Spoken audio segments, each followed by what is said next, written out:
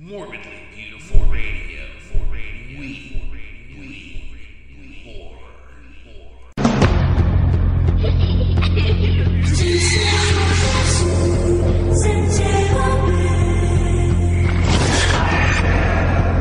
Did you hear the one about the man who can't be destroyed? He was buried alive. What more can you do to a human being? This is inhuman. He's got to be crushed just under the weight of that much dirt. He was set on fire. What the hell is going on? Come on! Put down the cat! Get on fire! They carried him away.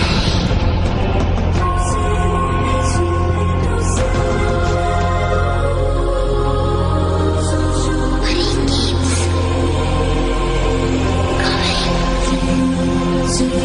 coming back. Don't be afraid. Be terrified.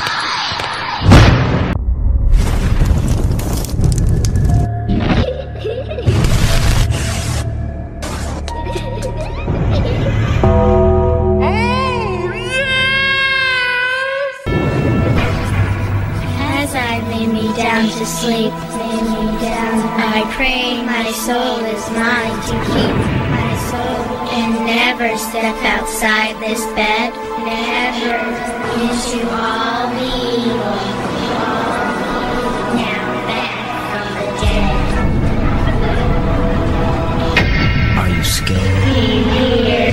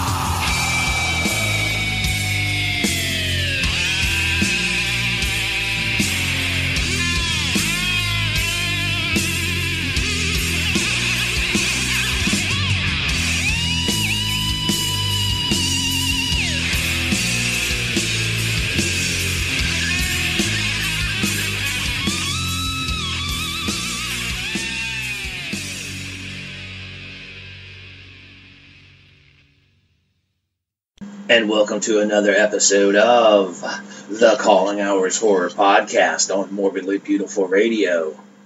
Once again, it is I, your head undertaker, the dead man Michael Jones of MorbidlyBeautiful.com, Coughing Cuties Magazine, and Digital Dead Magazine. What's going on, world? I hate that we missed last week, but due to unforeseen circumstances, we did not have a show. But we will be making up for it this evening. Tonight, as our featured guest, I'm having a lifelong friend on. His name is David Henley, and we're going to be talking about role-playing games, RPGs, with a particular slant towards horror. Culture has changed so much now where gaming is not just quote-unquote geek or nerd culture anymore. More and more people are playing these games. They've been around for over 40 years, and it continues to be a upward climbing trend in that sphere of, if you want to call it nerddom or geekdom. I fall into that category. So we're going to be talking about a lot of different role-playing games, their history, things like that. So it's really going to be fascinating. Make sure to stay tuned in at 8:30 when Dave comes on. In our digital dismemberment spotlights for the evening, We're going to be doing a Scream Factory double feature. We will be covering the collector's edition of Slither, and boy, I remember going to see this one in theaters. It was just so much fun. Has a lot of good actors, lots of interesting little tie-ins to the Marvel Universe, hint, hint. So we'll be covering that one, as well as covering The Devil's Possessed from the Paul Naschy Collection 2 box set. Now, this was an interesting film as well. I don't think it's one of the better films in the set, but it is a great piece to have as part of the collection. You can certainly appreciate the effort that was put in. For my tastes, I wish it was a little bit more of a quote-unquote horrific film, but we could certainly do worse than this. We're going to feature several bands in our Metal Massacre Spotlight, and in fact, let's go ahead and get right into that. The first band is Fleshgod Apocalypse from the CD Agony. The name of the song is The Violation.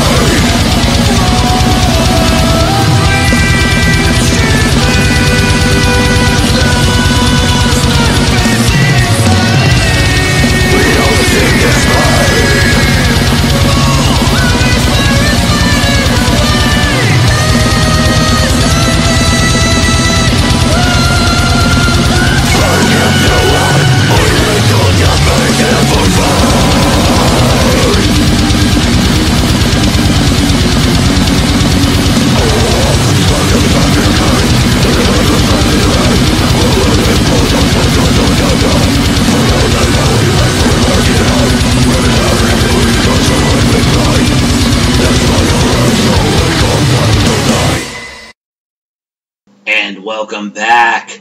You just heard Fleshgod Apocalypse from the CD Agony. The song was The Violation. Make sure to head on over to their official website, pick up their new CDs, find out where they're touring, get all the merchandise. Don't forget that in a few moments, we will be having our feature interview this evening with my friend David Henley. We're going to be talking about role-playing RPGs. We're going to touch on horror quite extensively during that process. But before that, it's time for some digital dismemberment.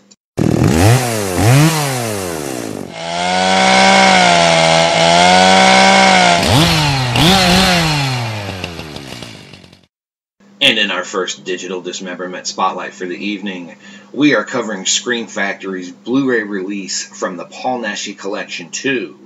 The film is The Devil's Possessed. A little bit of background info on this film, just to give you an idea. An evil ruler uses witchcraft and evil spirits to keep his subjects alive, but then his reign of terror prompts the people to revolt. Now, I find this to be an interesting film that was in this collection. I don't think it really fits the horror subgenre quite as much as some of the other films, and I don't feel like it's the strongest film that could have been added to this collection, but nonetheless, it is an interesting film. It has its moments. It's definitely one of those films that you would look at and feel like if he had a little bit more money or a bigger studio, this could have turned into something a little bit better, like Witchfinder General, movies like that. I mean, it's not the worst film ever, but it definitely has its moments. The film was directed by Leon Klimovsky. I hope I said that right. Some of the names in this are a little bit hard to pronounce. But to basically give you an idea, Naschy plays Gilles Delacroix, who the film is loosely based on this man's life. He was a compatriot of Joan of Arc. He was also allegedly a child murderer who was convicted of over 100 murders of children. So it's loosely based on historical context from his life.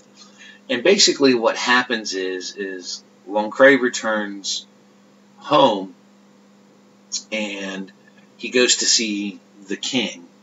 And the king refuses to finance a project that Lancret wants to go about doing. Now, he starts to become involved with alchemy and witchcraft more at the hands of Lady Georgelle, and he declares that he's only interested in science, and they bring in an alchemist named Simone de Broqueville, and it turns out that the whole thing is basically a con. Lady Georgelle seems to be more of the bloodthirsty of the two and encourages Lancret to sacrifice young women in order to create gold. So this goes on for a while. Many of the townspeople around his castle are terrorized by his troops and his men. The young ladies are often taken away. They're usually sexually savaged by Lancret before they're sacrificed, and their blood is used in alchemy. So Lancret has his group of soldiers and men who go out on these quests to take the maidens. Now, a friend of his, Gaston de Malebranche, has come back from being imprisoned and had saved Lancret's life. Well, Gaston runs into several problems with Lancret's men, and finds out what Longcray is doing. And he joins up with the local rebels in the area to try and stop the horrific nature of what Longcray is doing. So as time goes on throughout the film always plays a little bit more like an action-adventure at this. Longcray considers himself to be the best swordsman in his kingdom. He only worries slightly about Gaston being his equal or better. So, as Gaston tries to stop Longcray from doing everything that he's doing, Longcray finds out, storms his castle, takes the love of his life and several of the other rebel leaders. There's plenty of torture in this film. Again, it's not quite on the level of the Inquisition. You know, you think about, like I said, movies like Witchfinder General and things like that, that certainly handled this topic in a much more graphic manner, definitely in a much more horrific manner. Longcray is just about to sacrifice Gaston's female friend when he arrives with other troops, and there is an epic sword fight. And Longcray is eventually felled by several arrows, including one through the neck.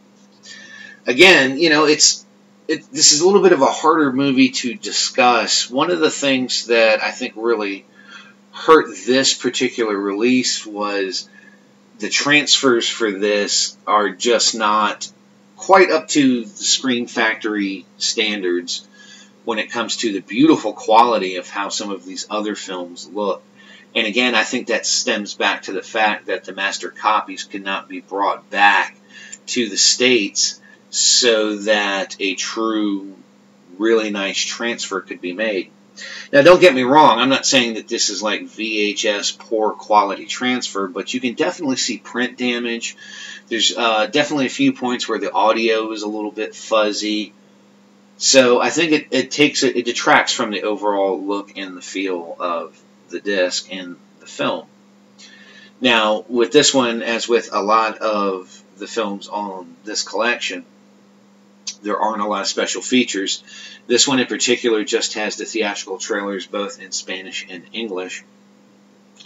The saving grace, of course, is that it is a Blu-ray, and you do get the 5-film the 24-page booklet by Mirek Lipinski about this film. It's definitely a curiosity in Naschy's film career. Again, I kind of feel like, I don't know. I feel like there was more that could have been done with this. Naschy certainly did much better films before this and did much better films after this. But as a completist, it's not the worst film. It's just if you're going into this expecting a horror or a gore fest, you might find yourself disappointed. Now, I will say that there are parts and things in this film that are really good.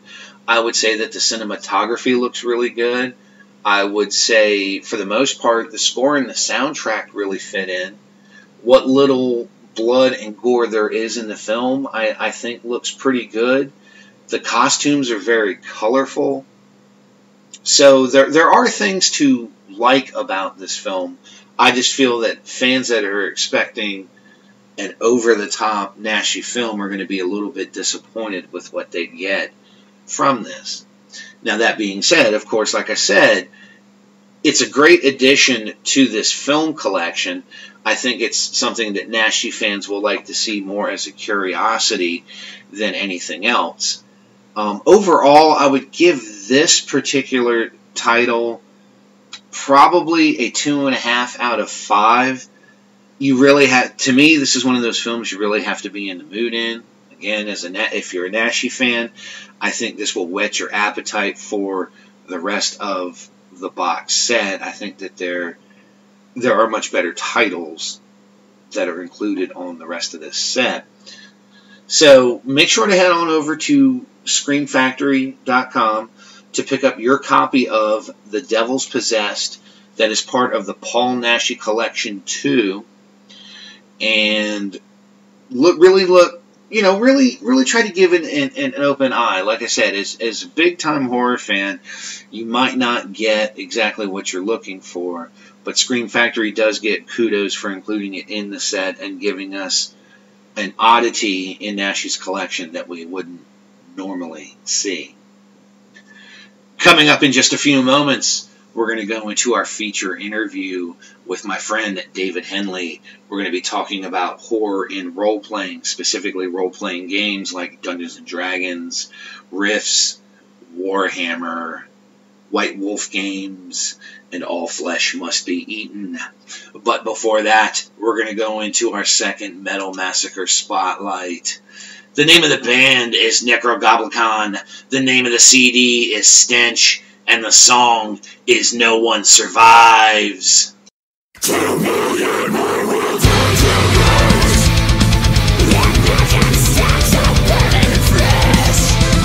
We'll say real spirit, the ashes of mankind.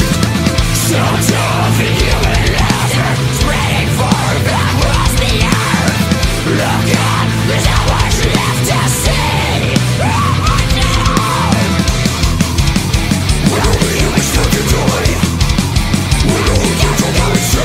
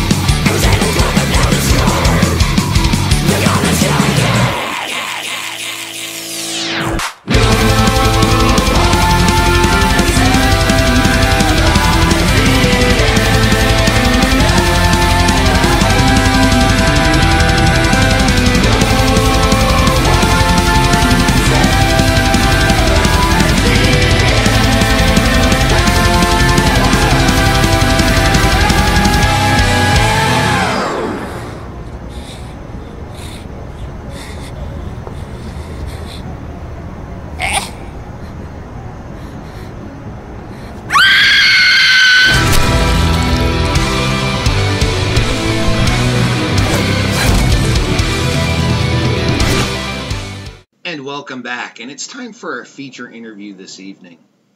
And tonight, because of the subject matter, I'm bringing in a lifelong friend of mine. Now, this is a guy that I consider to be my RPG gaming mentor. He's taught me so much about role-playing, not just from the horror aspect, which we'll be touching on this evening, but just role-playing in general. Everyone, welcome David Henley to the show. Dave, how are you doing this evening? I'm doing great. Thanks for having me. You know it. You know, for years, this is a subject that I've always wanted to have you on the podcast and talk about, and I think it's finally time. Kind of give people an idea how you first got involved with RPGs. When I first seriously got involved in gaming, I was in the Navy. 1984, I met a guy named Chris Schaefer. He introduced me to Dungeons & Dragons, Top Secret, and a little game called Combo World. All of them were TSR properties because they were basically the big dog of RPGs in that time. Now, I remember right before I met you, when I was in high school, I had really started my role-playing with games like Shadowrun and stuff like that. But I remember right after I got out of the Army and I met you, Ravenloft was a campaign in D&D that always intrigued me. Now, as far as collections go and things like that, you have one of the more impressive role-playing collections I've ever seen, and I remember you and I talking about Ravenloft a lot. And without getting in, we don't have to get into extreme specifics, but can you kind of talk about, especially with D&D, how horror plays such a big element in that campaign world? Well, if you're talking about Ravenloft specifically, it really wasn't a campaign world when it was conceived. Tracy and Laura Hickman wrote Ravenloft as a one-shot scenario. And I6, which is the designator for that module, is one of the most popular and most played RPG modules ever. Not just in horror, but in general. It's an awesome game. Its replayability is probably the most unique thing about it. I mean, you use a deck of regular playing cards to generate a change in your plot every time you go through the module. You have specific goals that are laid out by the cards. Depending on how the cards fall, when you deal them out as the game master preparing to run the game, items that you need to move around in the locale, people that you need to encounter to gain information from, move around in the locale, where you actually meet and confront the main villain, moves around based on the cards you draw. Now, talking about just general history of role-playing, was Dungeons & Dragons really the first role-playing system? Well, in 1974, Dungeons & Dragons was released. Now, if you want to take it back, you could actually say that Little Wars, which was actually developed by H.G. Wells, would be the first role-playing game. Now, he developed it as a rule system for miniatures, because he was a huge fan of skirmish tactics. He was a huge fan of strategic games. And what he did was he took 10 soldiers, children's toys, and developed a system of rules so that you could reenact battles from the Napoleonic Wars and various wars from a historical point, so that he could just lay it out on his, and I believe, if I remember correctly, he would lay it out on his parlor floor, have his friends over, they would choose which armies they wanted to run, and then they would set the victory conditions, and then it would play. It's very similar to miniature wargaming as we know it today. That is actually where that started. I think that there was a little bit of what we would call role-playing, but it was really more of a miniature war game. And then that game inspired what would later become more modern war games. And then from the wargaming community that both Dave Arneson and Gary Gygax were members of, that's where Dungeons and Dragons was born. Now, was Dungeons and Dragons your first foray into role playing? Yes, it was. Where I grew up and the people I knew didn't really have a lot of access to role players or RPGs. So that was the first game that I was interested in playing. Couldn't find anybody to play. I did play in like one short session with my cousin, but I didn't actually start playing those games seriously again until 1984 after I was in the Navy. Now, another popular game series, and it seems extremely popular today, was the Call of Cthulhu. Yeah, Call of Cthulhu was the first horror role-playing system developed. Released in the early 80s. It was published by Chaosium Incorporated. It's basically the Cthulhu mythos based on H.P. Lovecraft's writings, as well as other members of the Mythos League, such as Robert E. Howard, Robert Bloch, and etc. Now, with those two being two of the oldest games, and of course two of the most popular games, they've endured into today. With those two particular games specifically, what is it do you feel makes people still want to play them today? What makes them just must-have games that people get together weekly and just play for hours? Well, it's because they're all about telling a story. People have always loved stories from the time that we first started drawing pictures on walls and caves. They're going to love stories until we no longer exist. Stories reach inside us, touch things that are based in emotion. Their primal urges, their primal beliefs. So what these games do is it gives an opportunity for a group of people to get together and enjoy a type of story that they're all interested in, where each one of them has some part of the narrative that they can control or at least add to. It's collaborative storytelling. That's all RPGs are. Now, one of the things for people that are not RPG players or who hear that and it kind of roll their eyes, oh, imagination, oh, this, oh, that. Part of the dynamic that I find interesting about all of these games and some of these other games that I'm going to mention later is that they all don't use the same system. So, kind of as an example, D&D, I remember in the early days, D20 system, had all different kinds of dice, things like that. Cthulhu played with a little bit of a different system. Can you talk about a little bit how different games use different methods to progress action? Well, there are games that use various dice to randomize effects and outcomes while you play the game. Dungeons and Dragons uses the widest variety of dice in the game, all the way from the D20 down to a D4. Call of Cthulhu kept it a little simpler. You did have a few other dice rolls involved, but almost everything that you did in Call of Cthulhu used what's called percentile dice. You roll 2 10-sided dice and that are different colors to generate numbers from 1 to 100. And then your skills are based on that same sort of percentage point system.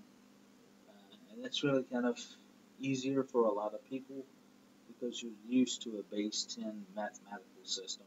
It's very natural. You have 10 fingers, 10 toes. Everybody's good with 10. Then there are various other forms of dice systems that are used. Really, it's more about what the person is interested in when they sit down to play. Are you interested in working on the mechanical side of things, where you're working with percentages, keeping track of your numbers, that sort of thing? Or are you more interested in the story, where the dice don't really mean as much?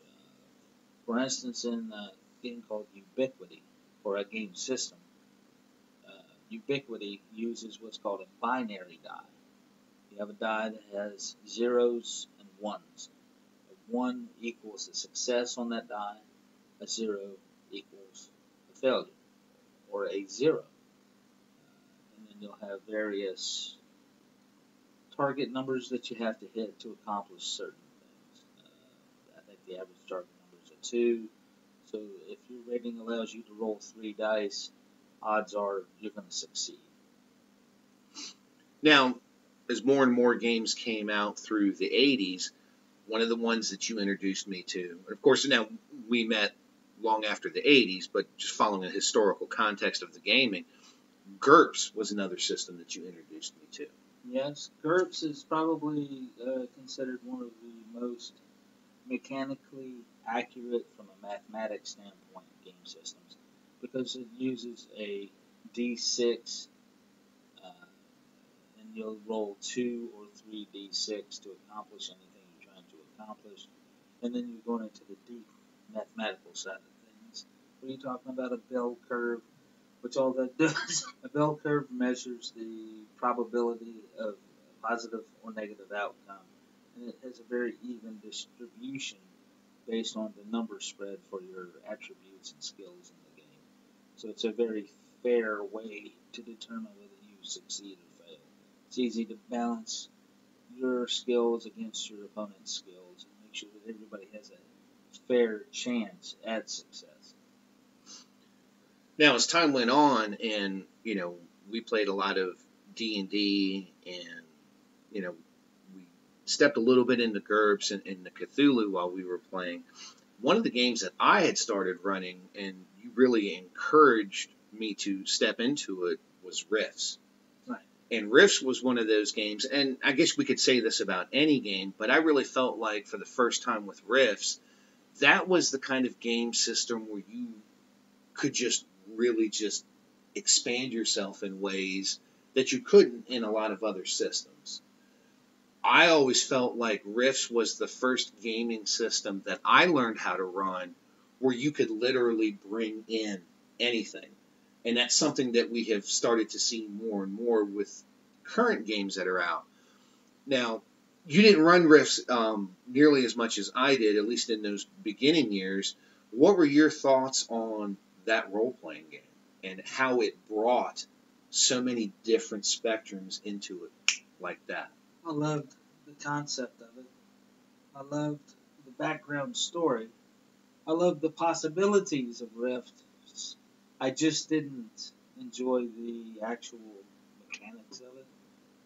I didn't mind playing, but it wasn't really a game that I really wanted to run. It was just too... Clunky's a good word. Yeah, a lot of people do say that, actually. Clunky's a good word, because you're right. It was, as far as gaming goes, that was one of the few games that I ran that it was like you basically had to take a day just to set up your characters and your skills and everything that went along with it. Right. There are a lot of games, or older games, that had that same problem. And that's one of the main things that's changed in game design over the last, I'd say, decade. It's more about being able to sit down, throw together a group of characters in about a half an hour and be up and running and playing the game. And Fate is one of the cool systems that does that really well.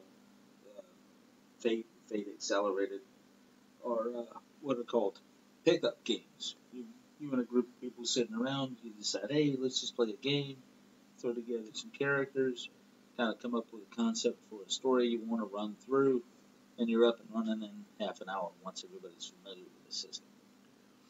So, you look at the time period that you started playing in the 80s, okay? How would you say, we'll do this as we go through the different games because we're going to hit on different decades, but what do you feel like in the 80s was the main sense or the main draw when it came to RPGs in that time period? Well, really talk about that a general sense. For me, I loved to read when I was a kid. I loved stories about the lone hero up against great odds, or somebody that stood up in the face of evil and stuck to their principles.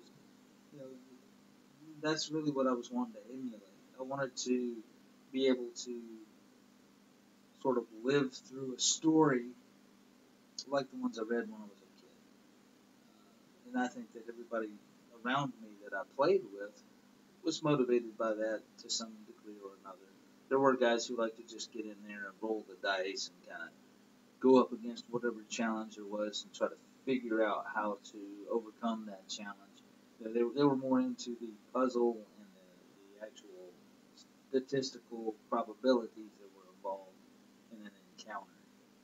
Me, I was always a story guy. So, No, and I'll agree with that. That was one of the dynamics that I really enjoyed playing in your game sessions. I mean, for people that aren't gamers, you know, sometimes we might use terms like hack and slash or dungeon crawler or things like that. One of the things that I really liked about your stories is it was like reading a story. It was so richly detailed. It wasn't always about drawing your sword and going in and massacring a bunch of goblins or going up against the undead or things like that. For you, kind of talk about how it was important for you to be such a vivid storyteller as opposed to just, hey, just pick up a bunch of dice and throw them on the table and see what happens. I think that's just because I've always enjoyed being a storyteller. I loved to read when I was younger. So then I actually ended up telling my younger siblings stories. I would tell my cousins stories. I would tell other kids stories. And so it's just something that I developed from a very young age. It was always basically a part of me as long as I can remember. As to the gaming side of things, when I first started gaming, I played a couple of games. And I was talking to Chris Schaefer, who I mentioned earlier, and I was interested in running a game. Well, at the time we were out in the middle of the Indian Ocean, and he only had a couple of books with him. He was basically just reading through his old first edition, and at that time it wasn't old, his first edition Dungeon Master's Guide. And that's really all he had with him. He had been playing in the game for 3 or 4 years, so he knew enough about it that he could actually just run the game with just that one book. So we started talking, and he said, you know, if you want to run a game, I'll help you with the dice. I mean, at that time, I didn't even know what dice did what. So I came up with an idea based on the story I'd written when I was a teenager, or a young teen anyway. So we sat down the next day, and we started playing that game. And basically all I did, there were charts in the back of the Dungeon Master's Guide that I used for the monster names that I was looking for. So I threw together this map. I drew basically a maze with all these little things in it. And I started talking about this war that was going on in the area, and I introduced a couple of encounters with some orcs. And when I did it, I was kind of channeling some things I had watched, like just the year before, I had watched the Ralph Bakshi Lord of the Rings movie. Well, it was a movie, the only movie at that time. So while I'm sitting there and we're getting going on the game, I've got all the characters made, I start describing the setting. The group's outside this old fortress, getting ready to enter and explore it. I describe an encounter with the orcs where they come out of the woods, and the whole time I'm doing this, I'm picturing in my mind the way they moved and sounded and the things that happened in that movie. And then The Hobbit and all the other books I've read. And then, because I was a huge Robert E. Howard fan, I kind of pushed it away from the Tolkien-esque high fantasy kind of thing. I got a little more down and dirty, a little more blood and guts with it, in the way that they were encountering these monsters. And there was a swarm of them. I didn't know anything about game balance. At that time, that term really didn't even exist. You didn't worry about challenge ratings and things like that so that you could tell whether the party actually had a fair chance to defeat a creature. It was more about running into something and deciding whether you wanted to take the chance to try and defeat it. You didn't have a number that told you that you could or couldn't. You just played it by ear. Anyway, when they saw what I was describing coming toward them, they hid. The great heroes who were actually just starting out on their adventuring career, so weren't very powerful. They hid. And then I described what happened and all the things that were said by the creatures as they were discussing the camp that they had found and da-da-da-da-da, and who their master was and why they were in the area. I evoked as dark an atmosphere as I could.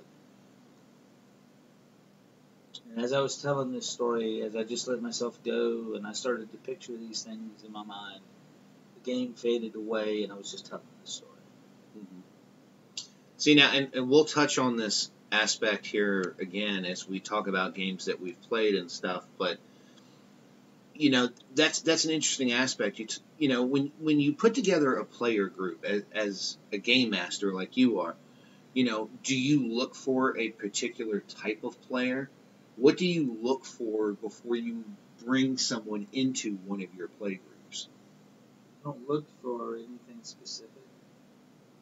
I talk about things. I tell stories about older games that I ran, things that happened to other people that played the game, how we laughed, how we got angry, what was good and fun.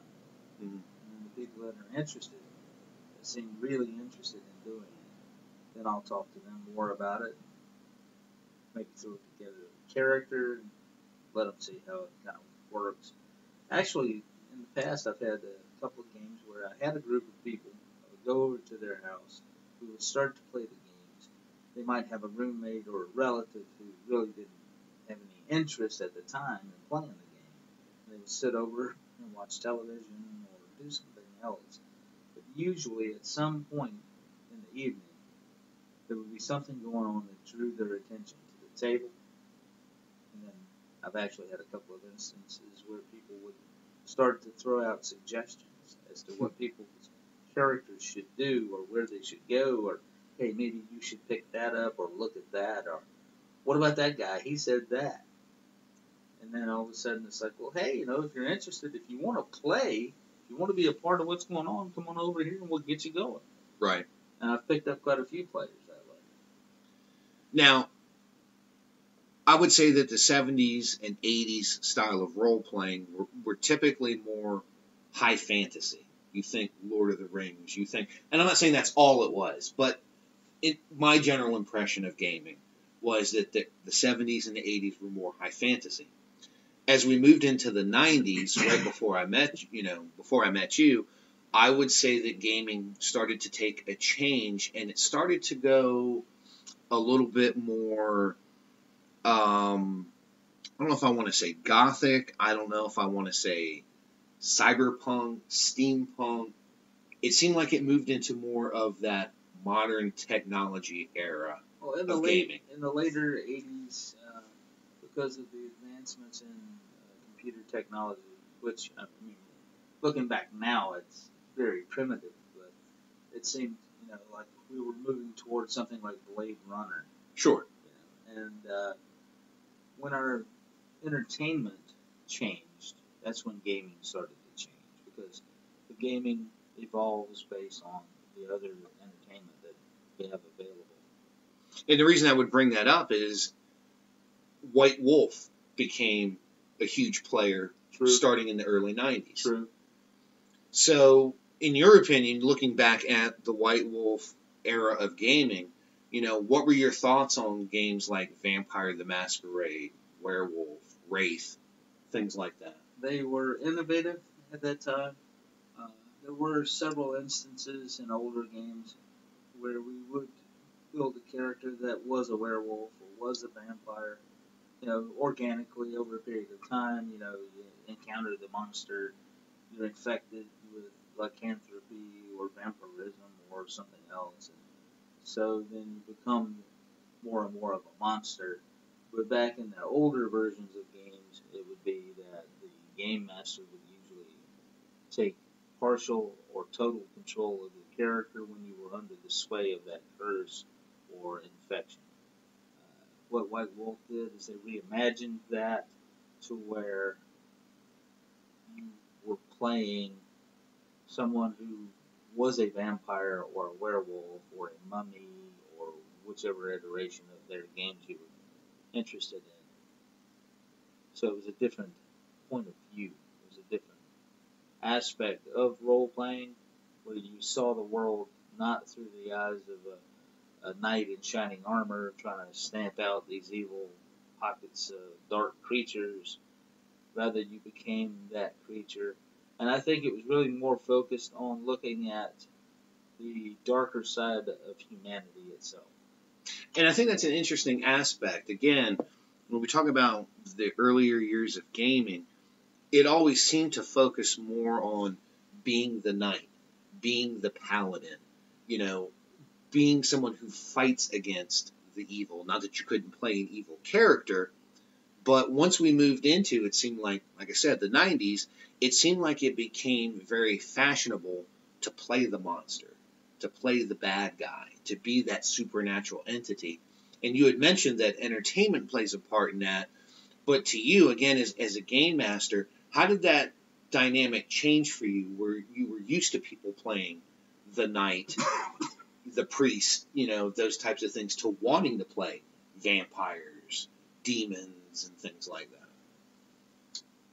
It was something that was always there, really, as I've said before. Mm-hmm. It's just that in the 90s, people started to implement rule sets that allowed you to make it the focus of the game rather than a part of the game. Mm-hmm. I think that, to be honest, that shift was because of some of the things that happened in the real world as far as the way politics moved and some of the other things that happened in the late 80s, early 90s. Some of the wars that were fought, especially some of the darker things like the things that happened over in Bosnia. Well, I said 96 was the year that I first started role-playing with you. I just got out of the Army. We had a mutual friend, came over. You guys got me hooked on, we were playing, I guess it was 2nd edition Dungeons & Dragons at that time.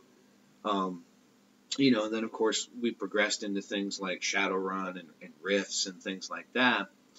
And gaming just continued to evolve. Now, in the 90s, gaming has always kind of been considered nerd culture, quote unquote, but it seemed like once we got to the mid to late 90s, gaming started to become more and more socially acceptable in groups even outside of gaming. It was accepted a little bit more.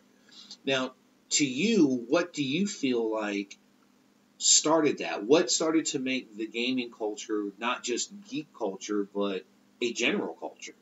Because with the advent of more advanced home video games, more people were exposed to some of the same elements that tabletop gamers were used to, but in the format where you didn't have to have a group, you didn't have to read a bunch of books. You basically slapped a cartridge into a machine. It produced this fantasy or science fiction world where you could kind of lose yourself in that world for a little while, whether you were an adult coming home from work and just trying to decompress after a day, or if you were a kid who was being rewarded for doing well in school or doing your chores. And as time went on, the people developing the games kind of, or in my opinion at least, developed a strategy for how to determine who their audience was. And as those games progressed, became more complex and more focused and more targeted, they found that their audience was much broader than they ever thought it was in the first place. That everybody has a little bit of, I want to be that knight, or I want to be that bank robber, or I want to be, whatever. Right. Now, as we start to move into the 2000s and some of the games that we see from there, one of the ones that we had kind of started to mess around with, but I never really got to play a lot of it. You know, circumstances in life happen, and that was Legend of the Five Rings. Yeah. And I know you and I have talked a little bit about how horror plays a part in that system. Kind of talk about Legend of the Five Rings and how that was different than any of the other games we had played before then. One of the big developers of Legend of the Five Rings was John Wick. And that's another example of how role-playing took another turn. I think, and in my opinion, I think that when Wick designed that game, he was all about the story. Mhm. Whereas older games had more dice mechanics and more fiddly bits, if you will. He made it so that you could make it as detailed as you wanted it to be when it came to conflict resolution. But it was really about a human story. He was awesome at bringing that to the table. He gave you the tools you needed so that you could do that. You could drive a character forward, you could drive a narrative, but it wasn't so heavy that it would weigh you down or get in the way of telling that story. So you could just, again, as I was saying earlier, when you're telling your story, the game fades away, and you're just engaged with the story. Now, one of the games that you had started to run that really resonated with me in terms of story was All Flesh Must Be Eaten. Right. It's by Eden Studios. Uses what's called the Uni system. Now, of course, for those of you that don't know, All Flesh Must Be Eaten sounds exactly like what it is. It primarily, not entirely, dealt with a lot of zombie stuff. And, you know, I found that to be interesting because playing D&D with you, I always enjoyed the fantasy elements and how you incorporated everything into your stories. But All Flesh Must Be Eaten really was one of those games that struck a nerve with me. And I think you knew that going in, knowing what a horror fan that I was. You know, the 2000s to me really saw another shift in the way that games were put out and the content. And at this point, I don't know if splatterpunk's the word that I wanted to use, but gaming definitely to me became that much more grittier, that much more realistic. You know, why is it, in particular in the gaming genre, do you feel like zombies became such a huge focal point? And basically, I want to say they had their own gaming system, but I mean, that's what All Flesh Must Be Eaten really was. Well, actually, the game system was developed for a game by C.J. Sorella titled Witchcraft. Later on, the guys from Eden Studios partnered with him and used the mechanics of the system for All Flesh Must Be Eaten. In All Flesh Must Be Eaten, the main thing I liked about it was the first one where you could actually emulate the zombie survival horror movies of Romero and those sorts of directors, where you just didn't hack a zombie to pieces and then it just falls down and it's dead again. But you had to be specific in the way you attacked it. It was only vulnerable to certain things. So it really brought that tension that was present in those movies to the gaming table. And, you know, for me, maybe it's because I am such a horror fan, and God knows I have tormented you over the years with films and things like that. That would be a whole nother podcast where we could talk about bad movies that I've made you watch over the years. But some were so bad they were really good. That's true, too. But it was just, there was something that was so visceral about that game in particular. I don't know, it was almost more cinematic to me than anything else that you would ever run. And to this day, it's probably still my favorite campaign that you ran. But you talk about, you know, the different systems and stuff, and what a lot of people may not realize is, you know, they hear us say all these titles. You and I kind of touched on this. You know, a lot of the systems these days, or a lot of the games these days, use the same systems. Can you kind of talk about how different games are being able to tie into one another by using the same basic rules and systems? Well, first of all, in my opinion, it's good business. Mm-hmm. If you think about it, in the older games, like let's use TSR, who were the first guys who created and published Dungeons and Dragons. When they wanted to do fantasy, they would do Dungeons and Dragons. Then if you had science fiction, you would do Gamma World. If you wanted espionage, you had to buy Top Secret. Mm-hmm. Now, I'm sure that there are plenty of people like me who played all three, spent their money, and helped them stay in business. But there are a lot of people who wanted one or the other and might have gone over to the other side. They didn't have to buy a separate book. So I think that's one reason a lot of companies are now saying, okay, here's the rules. We're separating the rules. This is how the mechanics of the game work. And then over here we have this genre information for you. We have this genre information for you. If you want to do just this one thing, then that's all you have to get. But if you get all of this to go with it, then you get all these other options. Mm-hmm. One of the best examples for that with modern games is Numenera by Monte Cook Games. It uses what's called the Cypher system. It's a D20 based system for gamers who understand what that means. It is set on a world, it's Earth, but it is so far in the future that it is completely alien. It seems to be a fantasy post-apocalyptic world. It has, in the history of the Earth, we've been invaded by aliens. We've suffered great catastrophic events like meteor strikes, so on and so forth. So, with that system, you can say, okay, I'm going to set it in the canon setting and play in this world like it is. Or you can roll back time and say, okay, well, I want to just play late 20th century, early 21st century. I want to play 23rd to 24th century. If you want to go into something where it's like Star Trek, there was a period of time in their history where we did have a space empire, if you will. Mm-hmm. And so by doing that, this gaming company has now broadened its appeal. It's drawn in all these people who might not have paid attention to it if it had just been a post-apocalyptic fantasy world. It allows all sorts of stories from all periods of time. You could actually just roll back and say, okay, I just want to go I want to ride around and be a knight and explore dungeons and chase King Arthur around. You could do that too. Now, I think one of the real game changers for modern day gaming, or the company,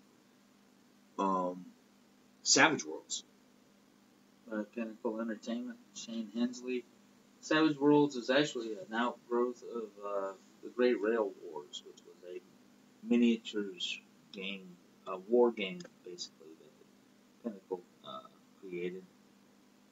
Now, before that, they created the first version of a role-playing game called Deadlands, which was aptly described as a spaghetti western with meat. Yes, I enjoyed Deadlands the few times I played.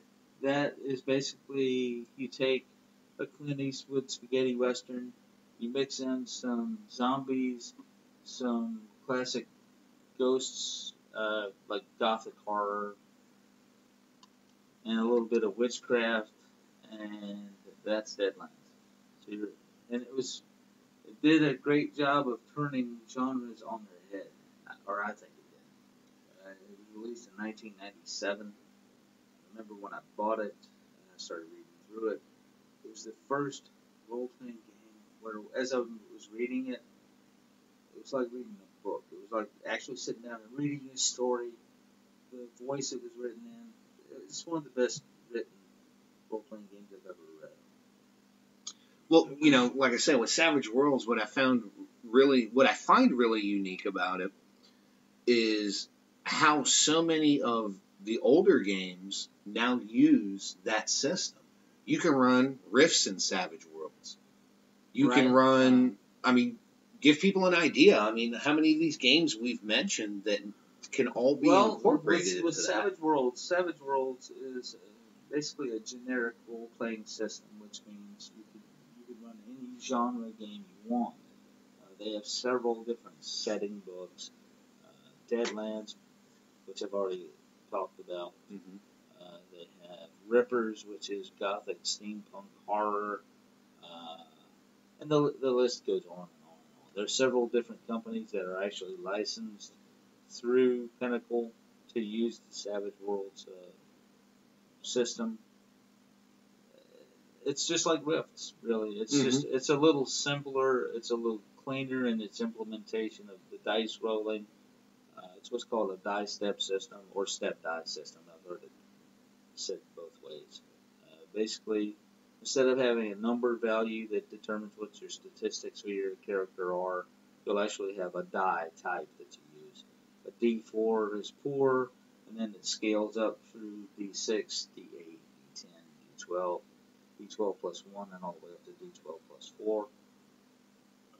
You can do science fiction, superheroes, horror, and any mixture of those. Now, another game that I want to mention, just so the gamers that are listening don't get pissed off at me because I didn't mention it, and you had kind of mentioned this to me because I've never played it, and that's Warhammer. Right, and I'm not really that familiar with Warhammer. I do have some of the books. I've read through it. I've never actually had a group to play the game. It is one of the older ones. It's actually it's actually from Britain. It was basically, in my opinion, a European answer to Dungeons and Dragons. Now, TSR, the people who created and published Dungeons and Dragons, did have an office in Britain. There's a whole series of modules. There's a whole, basically, subculture of people that played in first edition AD&D from Britain. But Warhammer, to my knowledge, is their baby. They created it. It implemented a lot. There was a lot of dark things about Warhammer. It was a very dirty, grim, gritty world. Basically, you made a character and you planned on dying. And that's straight up how it was. That's how I felt about Cthulhu, but, you know. Well, with Cthulhu, it wasn't about dying. Dying, that was quick and easy and clean and done. With Call of Cthulhu, you slowly realized that you were in a hopeless situation. You went insane. Which ties right in with what Lovecraft wrote. So. In real life. I mean, hey. Well, it depends on the life. Now, one of the things that I find interesting, too, and a lot of people may not realize this, we talked a lot about dice. Dice always seems to come up in these conversations. But it seemed like once we got to the 2000s, the dynamic of using dice in role-playing games changed as well. It started to be, now you have cards and miniatures and everything else. Kind of talk about how that evolved role-playing a little bit. No, it's just because some people prefer to use cards. Basically, the dice are just a randomizer. Some people prefer cards. Other people prefer nothing. I mean, there are games where you don't use any dice or anything like that. Basically, as you play,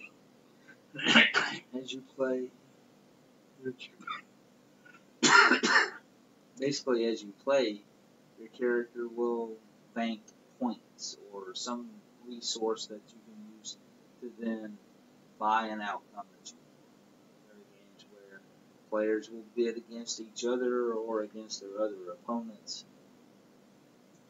So really, it just depends on whether you like to roll dice and track dice and keep track of that sort of thing, or if you prefer to have a hand of cards and be able to sort of play them, kind of know what's in your hand and strategize based on where you think it's going to go, depending on what cards you draw from the deck. We kind of talked about quote-unquote geek culture, nerd culture, things like that. And one of the things that really exploded, I felt like, once the 2000s hit, was the convention circuit. Now it's extremely popular to go to gaming conventions. Cosplay is such a huge thing now, and a lot of that is based off of role-playing. What are your thoughts on how that's become so popular, and what are your thoughts on, I don't think you've never told me, I don't think you've ever been to one of those conventions, but what, when you see these pictures on social media and stuff of people dressing up as, Strahd from Ravenloft and things like that, are you surprised that it has grown so dynamically to the point it has today? No, because, again, as our technology and society has changed, more and more people are realizing that all those interests intertwine. The people who enjoy comic books and movies and video games will also enjoy tabletop role-playing games because they all incorporate the same things. I've never been to a gaming convention per se, but I have been to conventions like science fiction conventions, which would have authors there that you could speak with, signed copies of their books. There would be committee or various events going on throughout the day. They would have some gaming events where you could go and actually play games. You could go view a film. Basically, people started to realize that they didn't have to be part of this group or that group or the other group. That was all one thing. Mm-hmm. It was all just entertainment and fun, and it just depends on what you want to do at the point in time at which you do it. Now, one of the things that's also changed about the gaming industry is it used to be we'd have to go out and buy the books. Go to your local bookstore, your local gaming store. You had to buy the books if you wanted to play. Now, with the advent of technology, computers, and all of that stuff, you can get so much stuff through download. Do you feel like that has helped gaming, or does that hurt gaming? It's helped gaming overall because it broadens the audience. It gives you more people who have more access to the information. Mm-hmm. I mean, there are still plenty of places where you don't have stores that are dedicated to role-playing books and that sort of thing. So, basically, if you have internet and you have an interest, you can find somewhere. One of the best places to go, in my opinion, is One Bookshelf Incorporated. They've got several different sites. Some of it's for role-playing games, some of it's comic books, some of it's card games, some of it's miniatures games. So if you're interested, go check out One Bookshelf Incorporated, and you'll be able to find anything that you want there. It also gives smaller game designers and developers a chance to get their product out there. They may not have the resources to produce an actual paper, hard copy product. Mm-hmm. So they basically put their thing together and create an Adobe file or whatever format they put it in, Mobi, etc., and they put it up on that site, and they try to make a little bit of money, or at least attract some attention. There's several people who actually just do it for the love of it, and they have several different programs to allow you to do that. Now, one of the other things that I've found really fascinating about gaming culture these days, and you were the one that showed me this, I never realized through YouTube and websites and all that how much of an online presence gaming has with podcasts, with video casts, and just how many celebrities are into role playing. Oh my God! Kind of delve into that for Basically, a lot of people don't realize that a lot of the voice actors that do the voices for their favorite video game probably role play. Several actors that you see on television role play. Producers, writers, directors, lots of people in Hollywood role play. And it's not a surprise. If you think about it, because they're storytellers, they're artistic, they want to create and share those creations and share those experiences. So it's no, like, for instance, the one name that pops into my head right now, Deborah Ann Wall. If you don't know who that is, just type in True Blood to your search system, whatever it is, Google, etc., and it will tell you who Deborah Ann Wall is. She has appeared on a couple of different things through Wizards of the Coast, Force Grey series, DM'd by Matt Mercer, who also DMs Critical Role, which, if you know anything about gaming at this point in time, you've probably heard of Critical Role. If not, go look it up on YouTube. Make sure you've got plenty of snacks and stuff to drink, because some of those can get pretty long, but they're really good. Well, what I like too is they don't kitty it down. No, not at all. It is. They will tell you up front, adult language, adult content. You have been warned. If you still want to watch. I mean, it is pretty fun, you know. And here's a name I know people are going to love it or hate it when I say it. You know, Will Wheaton. It's just really funny to see some of these actors. Not funny, but it's cool to see actors that I know don't know personally, but that I know of who are into role playing. Never would have thought of it. People like Vin Diesel apparently is a very large role playing fan. He's a huge fan of D&D. He's actually written like little blurbs in various role playing books. And he wrote a foreword in one of them. Yeah, he's huge. Matter of fact, you can look up a video called D&D Diesel, where he is game mastered by Matt Mercer just before the release of The Last Witch Hunter, I think it was. Okay. Now, I've got to ask this just as a general film question. Why have we never seen a good Dungeons & Dragons themed movie? Because they have been focused on trying to make it like the game. You cannot emulate a tabletop role-playing system that way. Basically, if you want to make a movie that way, you just need to put a camera in a room with a bunch of people playing the game, and that's already been done on Critical Role. True. If you want a good movie, again, I can't think of the actor's name right now, and I apologize to him. He also was on True Blood, played the werewolf Joe. I can't remember his last name. You can probably look that up, plug it in here somewhere. Yeah, we can do that. But he wants to make a version of the Dragonlance Chronicles. If you're a fantasy fan, you've probably read some of those books by Tracy Hickman and Margaret Weiss. They're awesome. He wants to make a film based on those, and he's got it completely right. He basically said, when somebody asked him about it, the reason there hasn't been a good D&D movie is because they haven't focused on the characters. They haven't created characters that actually caught your attention, kept your attention, and made you invest in the story. Stories are about people.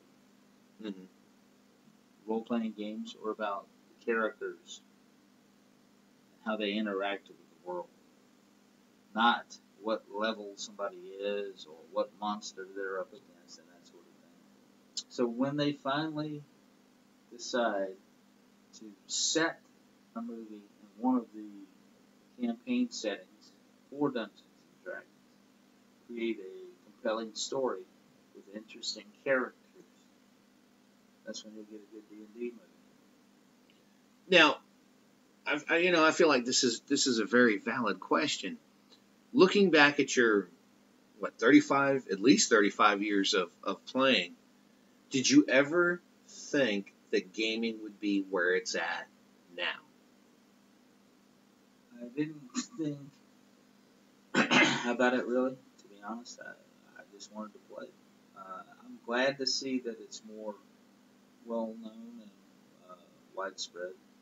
I'm glad to see people who are known in other fields of entertainment and art coming out and saying, hey, I play these games. These games are cool. They teach you a lot, and they're fun. I'm really happy to see that. Because, when I first started, it was, you're going to do what? It's a Friday night, and you're 20 years old, and you're going to do what? Right. Why aren't you going out to a movie or a bar or going dancing or this and that or whatever? Now, you look at how far gaming has come. What do you see in general for role-playing? And because horror has become such a mainstream focus these days, where do you see the future of horror in gaming? It's hard for me to do that because, in my opinion, there's no such thing as fantasy role-playing or horror role-playing or sci-fi role-playing. It's all it's the same thing. Mm-hmm. Because I could put you on a spaceship, out orbiting Jupiter's moons, and it could be just as horrific as being in Dracula's castle. Sure. So it's kind of hard for me to say where the future of horror and role-playing is going. I think that I would guess that in the next 10 years or so, we'll probably see another big shift, simply because our nation has been at war for so long. You'll see that kind of feed back into things. Both internally and externally. Yeah. Because you're going to see it in all the media. Again, role-playing is tied to all the other media. So the trends that you see in movies or in music or in just static art, it's going to be the same trends in role-playing. Now, we only have a few minutes left, but I definitely want to get this out there. Now, you have been working on your own, I don't know if we want to call it your own role-playing game, but maybe your own setting. It's a setting, multi-dimensional, spans several thousand years of history. It involves, and again, this is a good example of what I've been kind of going over.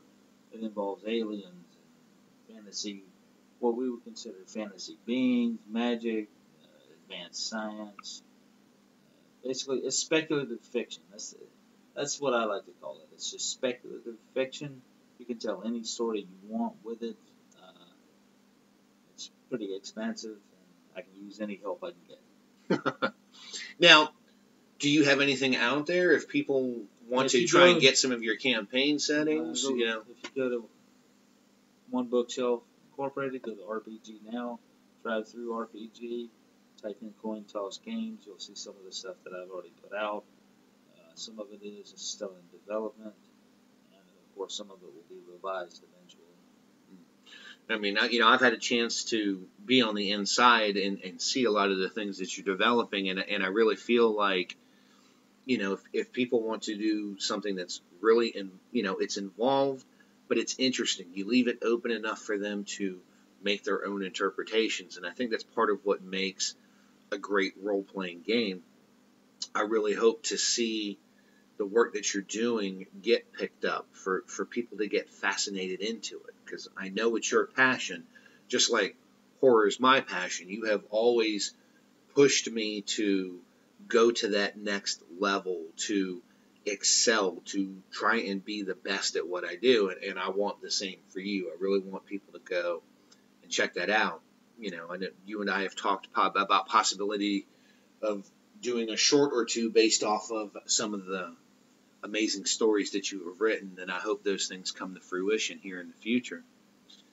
But, before we let you go, do you want to is there anything in particular you want to point people towards in terms of games, things that they should be looking at, points of interest so that they can try and get their friends involved, get other people inside? There are two systems that are very simple to pick up. That are narrative-based games. Anything that involves Fate Core, Fate Accelerated, or Apocalypse engine games such as Dungeon World, or Monster of the Week, or Monster Hearts. Go to those sites I've mentioned over and over. Search for those games. Check them out. I'm sure you'll find something that you want. And what's really cool about Evil Hat Productions, the guys that do a lot of the fake horror stuff, a lot of their PDFs, as far as the setting, you can actually download it for free to kind of take a look at it. And then if you decide to go buy one of their hardcover books, if you don't have the PDF, you send them a picture of the book and your receipt, and they'll actually send you a PDF for free. It's an initiative that they call Bits and Mortar. Check it out. Now, one last question. Is there something you want to see in role-playing? Or is there a dynamic that you feel that needs to be brought in? There is so much variety and so many people on a global. This is a global thing. It's not just the United States or Europe anymore. It's everywhere. I would like to see something that allows us to have more people that can translate games that are in Spanish to English, vice versa. We need people who can translate, because there are some awesome games out there. And there are several games that I have seen developed over the last 25 years that I'm really interested in, but I don't know the language well enough to actually be able to get the book in the native language and be able to read it and understand it well enough to do justice to it at the table. There are huge talents out there. Just need some people that can help us find a way to talk to each other a little better. Well, Dave, I want to thank you for coming on the show. You know, it's been a long time coming.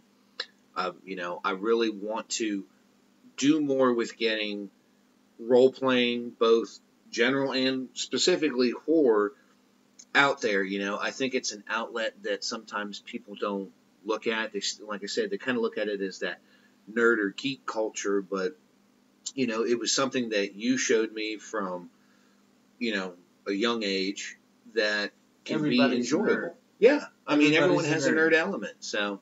Well, being a nerd is cool now. It is. It so definitely there really are is. no nerds except the people who aren't nerds. How about that? Oh, how the times have changed.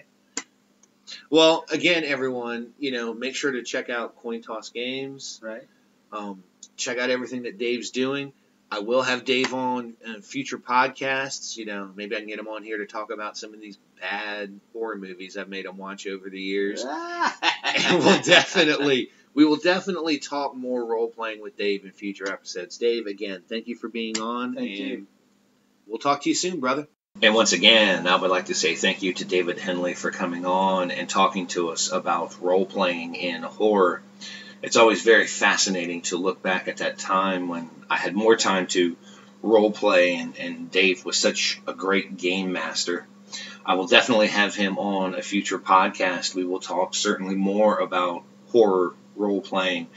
Maybe I can also get him to come on and talk about some of the horrific, terrible movies I've made him watch over the years. And some of the ones he's made me watch, I think, Turnabout is fair play. But, you know, he's definitely been an influence in my life when it comes to horror and all the things that go along with that. Coming up in just a few moments, we're going to go into our final digital dismemberment spotlight for the evening, where we will be covering Scream Factory's Blu-ray Collector's Edition release of Slither. But before that, we're going to go into our final Metal Massacre Spotlight for the evening. The name of the band is Anthelion, the name of the CD is Bloodshed Reba Fallen, and the song is The Tomb of Broken Souls.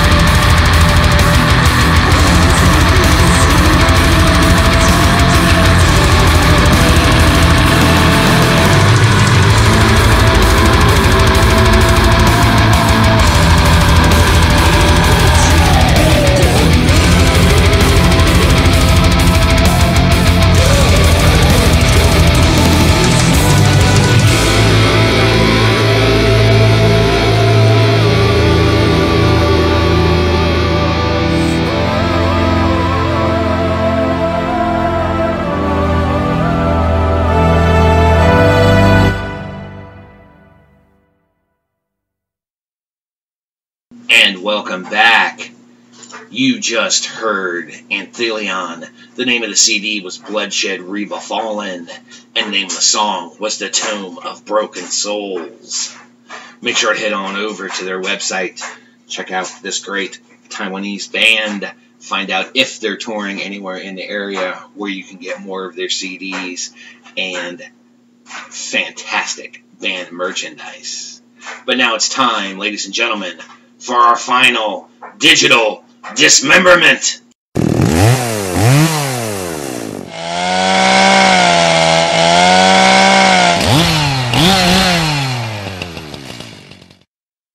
And in our final digital dismemberment segment for the evening, we are going to be reviewing Scream Factory's Blu-ray release of the collector's edition of Slither. To give you a little bit more background information on this film, prepare yourself for this terrifying, twisted, and chilling film that critics are calling the most entertaining horror movie in years. It was from Joe Williams of the St. Louis Post-Dispatch, by the way.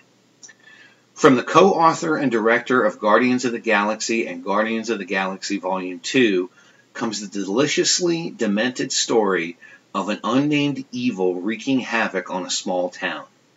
Intent on devouring all life on Earth, this dark and slimy entity is infecting anyone in its path. And now it's up to the local sheriff, Bill Party, and his team to stop the spread of rampant devastation and shocking mutilation before it's too late. This outrageously funny horror film also stars Michael Rooker, Elizabeth Banks, and Greg Henry.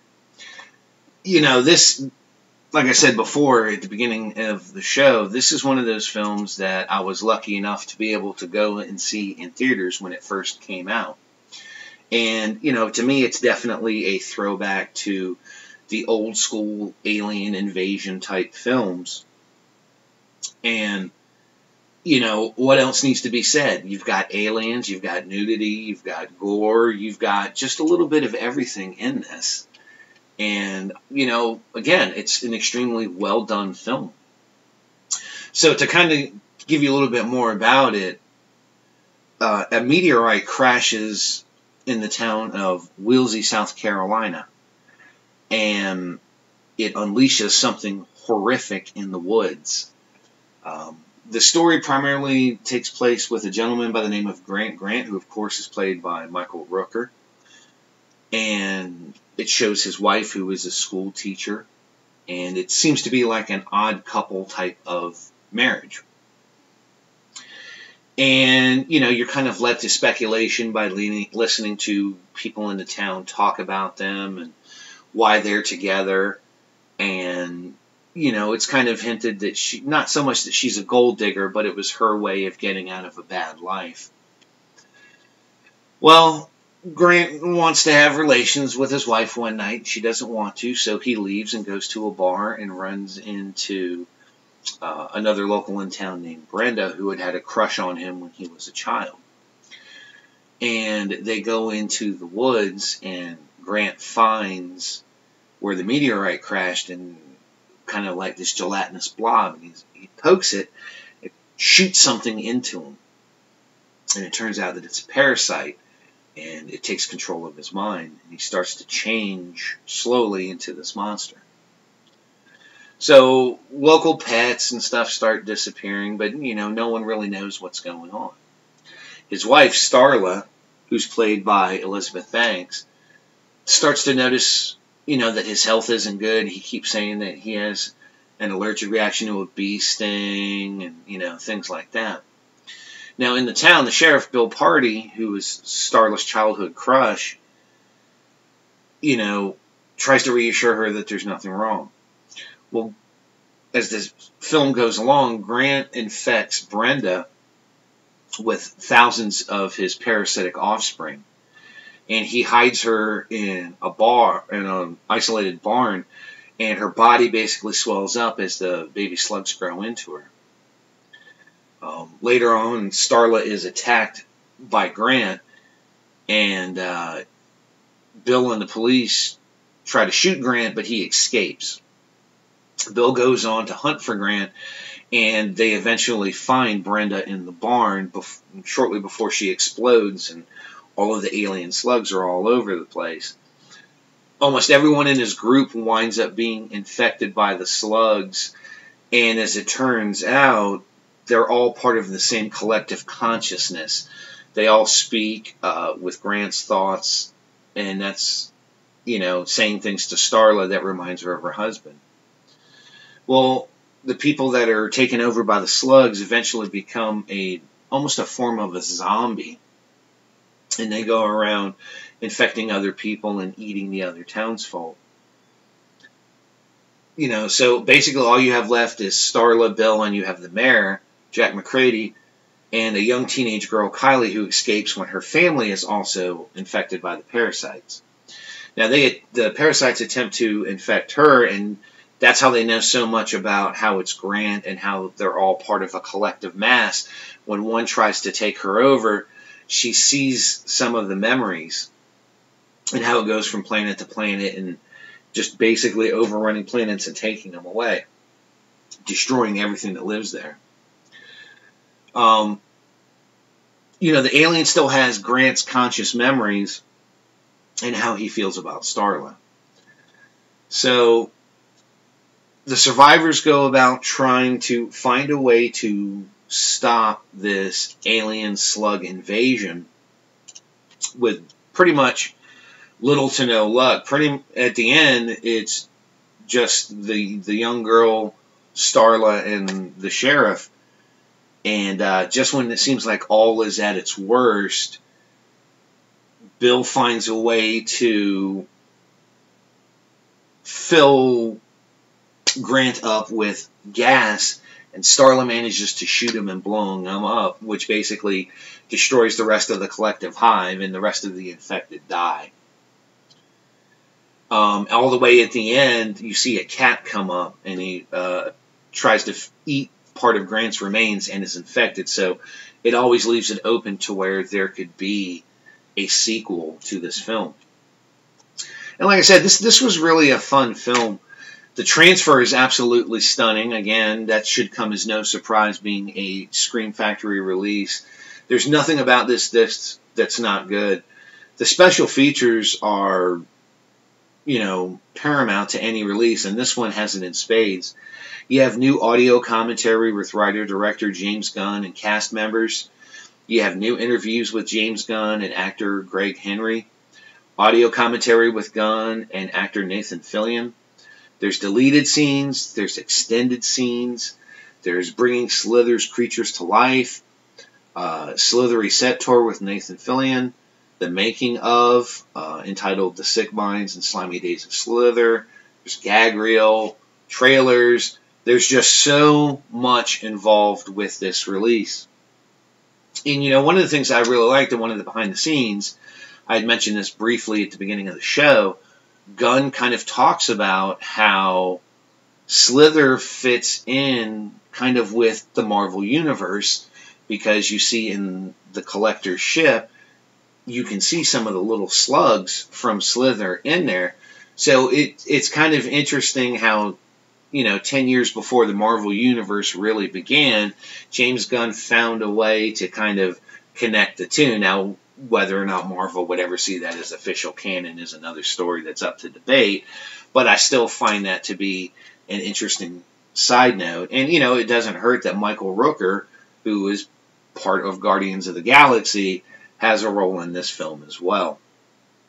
And it should be remembered, too, that, Gunn, other than Scooby-Doo movies and stuff like that, the Marvel movies, don't forget that he got his start with Romeo and Juliet. And one of the other little features is a small video blog with Lloyd Kaufman talking about Gunn and being in the film and things like that. So that was really, really cool. Overall, I would give this movie a 4 out of 5. The disc overall is a 10 out of 10. I mean, I don't think that there was anything else that they could have added to this release that would have made it any better than what it was. I would highly recommend that you head on over to ScreamFactory.com and pick up your Blu-ray edition of the collector's edition of Slither. Well, ladies and gentlemen, once again, it's been one hell of a show. I want to say thank you once again to my guest, David Henley, who's been a friend of mine for years. As I've said before, he was my mentor that got me into role-playing, got me into a lot of different aspects of the horror genre just outside of films. We really hope to have him on again. His wealth of knowledge when it comes to RPGs and older horror is actually quite stunning, and we look forward to having him on again. We would like to say thank you to Scream Factory for sending us both our Blu-ray copies of the Paul Naschy Collection 2, where we featured The Devil's Possessed tonight, and of course the Blu-ray Collector's Edition of Slither. I want to say also thank you to all of the great musical talent that we had on the show this evening, including Fleshgod Apocalypse, Nekrogoblikon, and of course, Anthelion. So we hope you enjoyed the show, and until next week, ladies and gentlemen, this is the Dedman telling you all to rest in peace.